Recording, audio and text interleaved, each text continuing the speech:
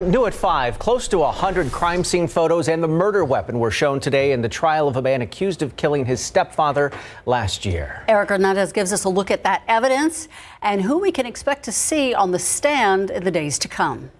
To show the yard area. One by one, the state went through dozens of crime scene photos in court today, showing the jury what was found at the home 49-year-old Mark Ramos was shot at. Ramos was allegedly shot by his stepson, Jaren Garcia, last March after an argument between Ramos and his wife escalated and Jaren got involved. E2, 3 were live rounds found in the yard. 11 shell casings, both live rounds and spent casings, were collected at the scene, as well as the 9mm handgun and a 30-round magazine. Photos of injuries on Garcia were also shown. He had scratches on his arms, face, chest, and neck, a busted lip, and bruising above one of his eyes.